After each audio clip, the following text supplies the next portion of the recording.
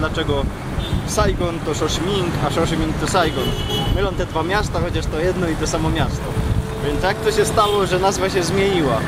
W 1975 roku, kiedy komuniści wygrali i zjednoczyli Wietnam, nazwę miasta zmieniono na cześć przywódcy północnego Wietnamu Ho Chi Minh-a, na którego placu teraz jesteśmy.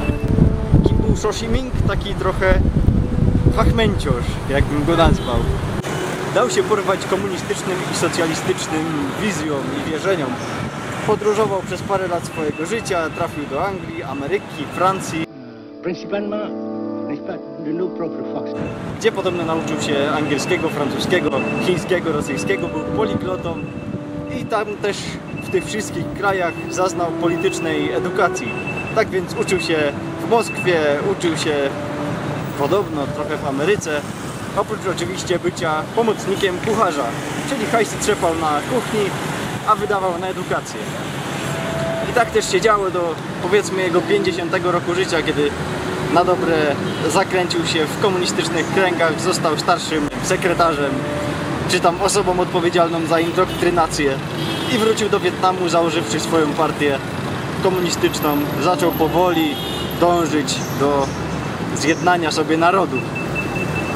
Niewiele później został premierem, prezydentem, podjął kroki w celu wymówienia francuskiej kolonialnej okupacji.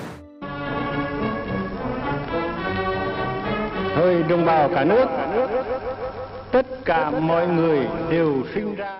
Napisał dokument stwierdzający niezależność Wietnamu.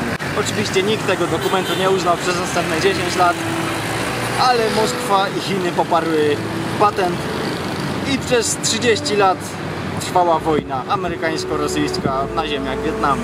To znaczy południowy Wietnam ścierał się z północnym w celu oficjalnym zjednoczenia. And refused to recognize the South Vietnam National Front for Liberation as the sole real representative of the people of South Vietnam. Cała idea Ho Chi Minh-a polegała na zjednoczeniu ludzi, zjednoczeniu Wietnamu Północnego z Południowym. Ogólnie piękna wizja jedności, ale czy tak naprawdę ludziom na tym zależało, to nie do końca wiadomo. Południowi twierdzą, że północ na nich napadła, północ twierdzi, że robiła dobrze i wyzwalała południe. I tak ta wojna się kręciła przez 30 lat, a Ruscy i Amerykanie dosyłali broni i wojska. Tak więc teraz stoimy teoretycznie w komunistycznym Wietnamie, ale tego komunizmu nie czuć w powietrzu, ani nie widać.